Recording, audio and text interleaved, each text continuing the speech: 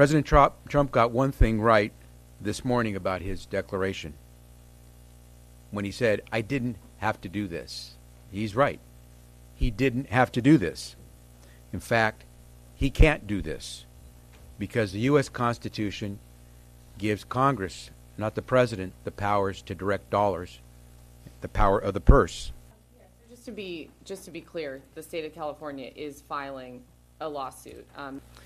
Here's what Donald Trump also got wrong.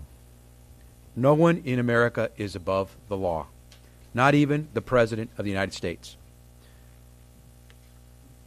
The President does not have power to act frivolously, taking the powers of this 240-plus year democracy and using them in ways that were never intended.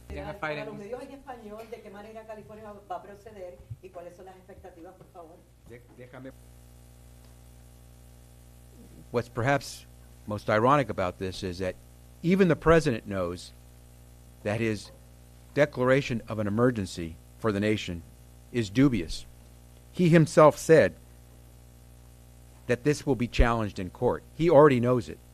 He himself said that he's probably going to lose in court. He already knows it. He himself said that this is going to be appealed, and he'll probably lose, and he already knows it. He himself said that he's hoping to get to the U.S. Supreme Court and then use the Supreme Court to try to win something that is nothing more than a campaign promise. Reason losses in the courtroom so far. Well, take for example, today the Supreme Court. It is going to be more impacted by this declaration of emergency than the state of California.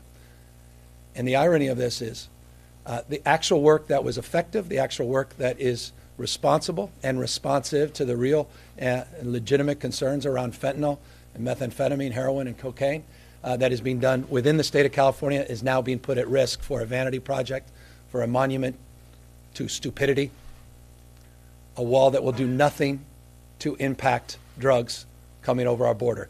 Ask any expert. Don't ask politicians. Certainly don't ask the President of the United States. Ask any expert how these drugs are getting across the border. A tweet relationship with the President. I think the American people do. I think I was speaking on behalf of Nancy Pelosi has run circles around the President of the United States, not once, now twice. He's been embarrassed, and his base needs to be fed. And as a consequence of that, he's impacting the lives of millions and millions of Californians and millions of Americans that demand and deserve better.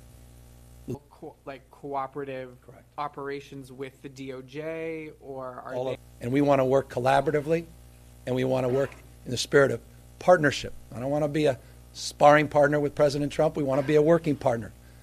But he makes it almost impossible when he plays these games and manufactures a crisis and creates the conditions where we have no other choice than to sue the administration, join other states, join our partners in the federal government to do the same, to go through the theater of, well, as I said a few weeks ago, the absurd, and to sort of create a sideshow to the real work that should be done. Go to court to overturn this. What are the chances that your office lead plaintiff in any lawsuit?